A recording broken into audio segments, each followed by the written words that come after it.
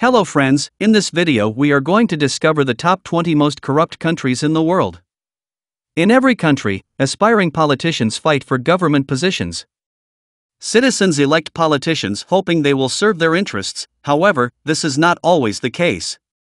Some governments engage in corruption, which goes against the voters' wishes. Although corruption occurs in every sector, it is more prevalent in the government sector. The problem of corruption is that it can cause a country's economy to worsen. Additionally, it can hinder the delivery of justice. To better understand the concept of corruption, we will need to identify some of the most corrupt countries.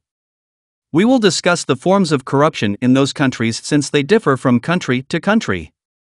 According to Transparency International, these are the 20 most corrupt countries in the world. Kindly make sure to hit the subscribe button and press the bell icon before we start this video about the 20 most corrupt countries in the world. Now let's dig deeper into each of the top 20 most corrupt countries in the world.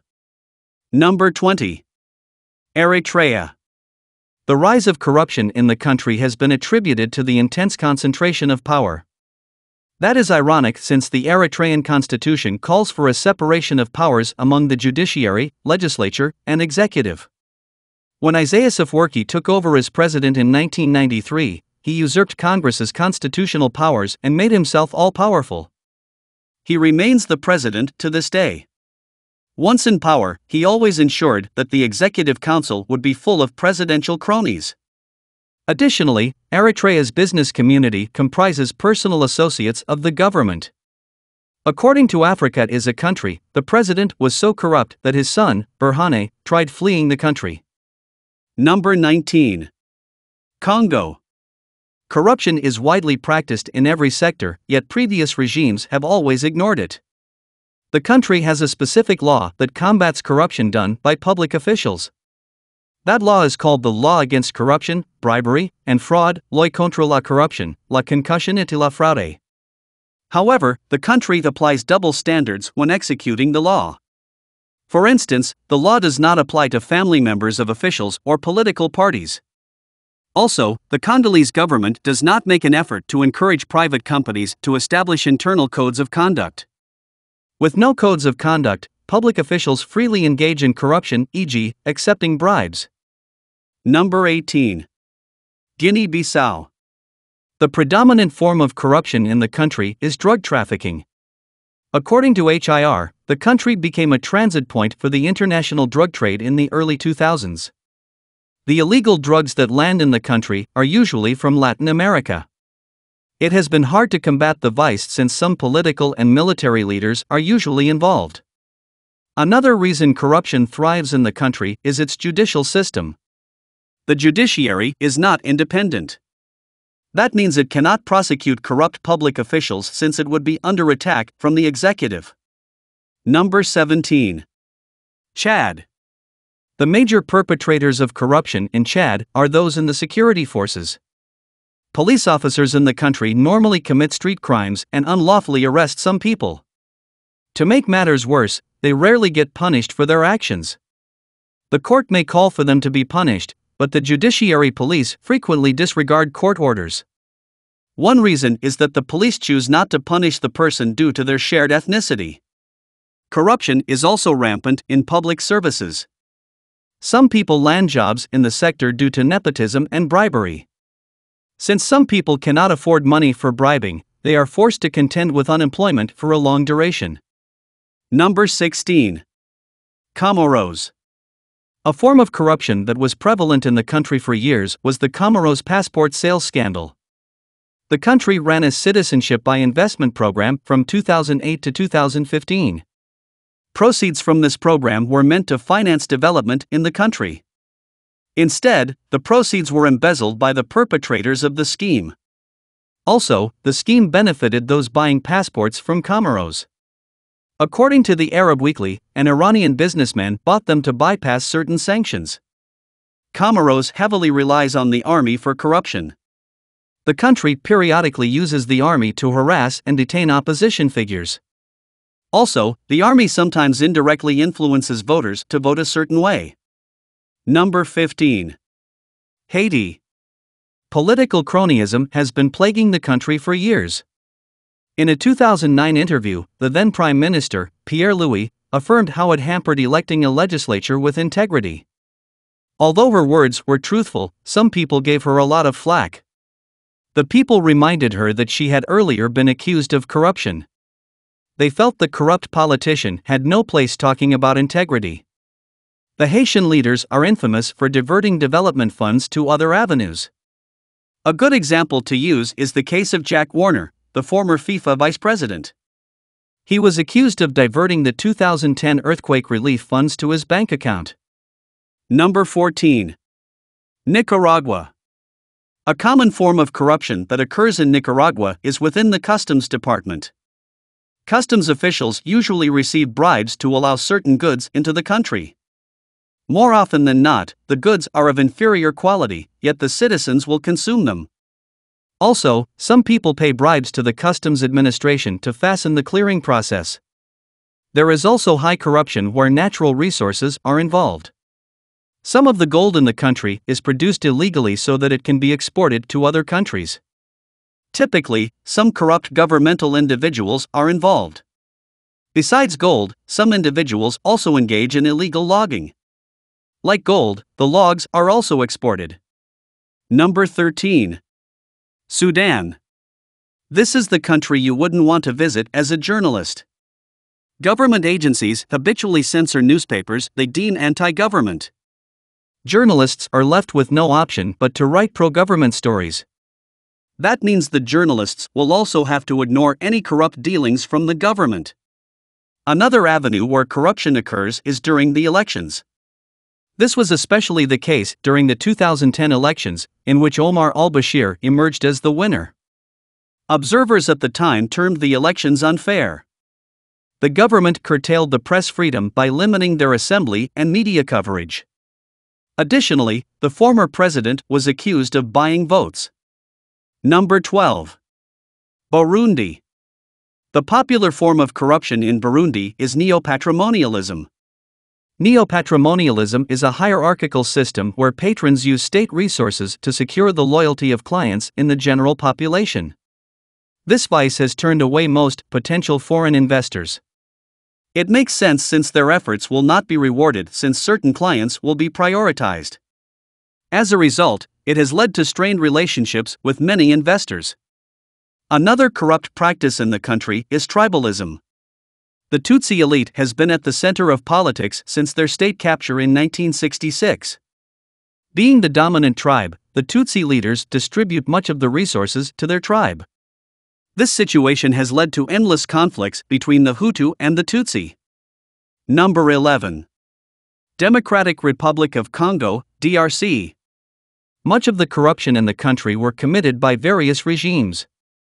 It all began when Mobutu Sese Seko ruled the country from 1965 to 1997. His rule was characterized by kleptocracy, which meant he would loot public funds for personal use. Besides looting, he also used corrupt techniques to block his opponents from criticizing his rule. Eventually, Laurent Kabila became fed up with Mobutu's rule and overthrew him. After that, he made himself president. However, things did not get better under his rule. Like Mobutu, he exploited resources for his benefit. Also, he would habitually postpone elections, which extended his rule. When he died, his son Joseph Kabila took over. Like his father, he was corrupt. In 2021, he was accused of embezzling $138 million. Number 10. Turkmenistan. Corruption is common in the land department, especially in the construction sector. When you hire a contractor, you have to brace yourself for their inflated costs. Some contractors inflate their costs to use part of it for paying bribes. Another issue in the department is that property rights are poorly protected. That means the government can evict you out of your land anytime they feel like it. Another sector where corruption occurs is in public procurement. For you to secure government contracts, you must pay bribes. You can get away without paying bribes if you have close ties with the president. Number 9. Equatorial Guinea. The genesis of corruption in this country dates to the 1980s. In that era, the government seized land belonging to the Spanish and gave it to members of the Ngema/Mongomo group.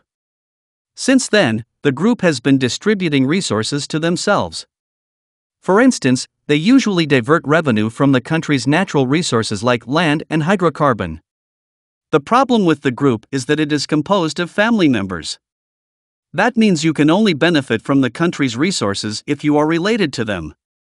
Number 8. Libya. Libya's police force is generally corrupt. They tend to harass business executives by extorting them. The reason the police engage in corruption is due to lack of proper mechanisms to investigate their corruption and abuse. Furthermore, the country has weak legal institutions, which means they cannot effectively represent victims harassed by the police. There are certain issues plaguing the country's public services sector. Bribery is rampant in this sector. Another issue is the delayed process of obtaining licenses and permits without explanation. Moreover, the process is usually done in a subjective and opaque way. Number 7. Afghanistan. There are differences in civil rights and freedoms between urban and rural centers. In the urban center, you can freely express your societal and political opinions without being intimidated. The same cannot be said for those residing in rural centers. That means a rural person wishing to be heard may have to migrate to urban centers, much to their inconvenience. The tax department in the country is extremely corrupt. Sometimes, government officials may demand companies to pay unofficial taxes. Also, you can expect irregular payments and gifts from tax officials. Number 6. North Korea. The country dictates what its citizens should listen to. For instance, North Koreans are not allowed to access foreign media. If you must consume foreign media, you must pay a bribe. The country could be limiting foreign media consumption to prevent citizens from broadcasting the country's corruption. Bribery does not only apply to consuming foreign media. Sometimes people have to bribe state officials to get food and healthcare. Number 5. Yemen. The sector massively affected by corruption is natural resources, particularly oil. Foreign investors normally find it challenging to invest in the mineral due to unfair competition from state-owned enterprises. Moreover, there are rebel groups that extort oil companies by imposing unnecessary taxes. Corruption is also high in the tax sector. Tax officials usually extract bribes from companies by under-evaluating assessments and pocketing the difference. Also, you have to pay a bribe just to meet a tax official. Number 4. Venezuela. Venezuela's constitution guarantees one the freedom of speech and press. However, the journalists will tell you otherwise. In 2014, the government began a crackdown on journalists to curb free speech. This has led some journalists to avoid reporting on the government's activities. Others have been forced to change their story coverage to match the government's taste. Drug trafficking is prevalent in this country. In fact, former President Hugo Chavez had been accused of drug trafficking. There are a lot of parties involved in drug trafficking besides the Venezuelan government. Other parties engaged in the vice include the Contra Caruana Mafia clan and the Norte del Valle cartel. Number 3. Somalia. Insecurity is a major concern in the country, yet the police in the country are ineffective. As a result, citizens cannot rely on the police. This has forced them to protect themselves by allying themselves with violent groups. Through the violent groups, citizens acquire guns illegally. Also, the army leaders in the country fraudulently gain funds by exaggerating the number of their troops.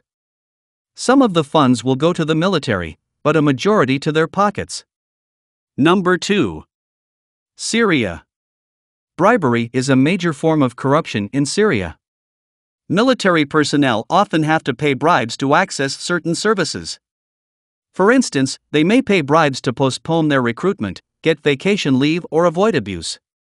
To curb bribery within the military, an anti-corruption body was formed in 2017. However, the body turned out to be corrupt. Bribery is also common in the health sector. During the COVID-19 crisis, some people paid bribes just to receive medical attention. Number 1. South Sudan. In this country, the military state controls its economy, which means they decide how much they can spend. With the freedom of spending, the military spends much money compared to its neighbors. The worst part is that the military is not transparent about its expenditures. Money laundering is also prevalent in the country.